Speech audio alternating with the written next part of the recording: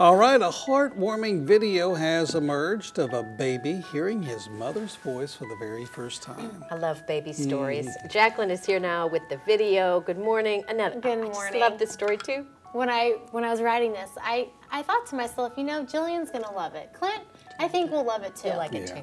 Well, this video is so precious. Look at the baby's reaction when he hears his mom's voice for the first time. Hi. Hi. Hi. What do you hear? He's taking it all in. 8-month-old Xander got hearing aids 9 weeks after his birth, and now he's giggling when he hears his mom's voice for the first time. The mom posted online that Xander suffered a brain bleed while he was in the hospital when he was born 9 weeks early. Doctors told her he passed the hearing screen, but when she was discharged 59 days later, she noticed Xander wasn't reacting like other babies. She says it took 3 months of advocating for her son to get retested because the doctors thought she was just being an overprotective mother, but she was proven right.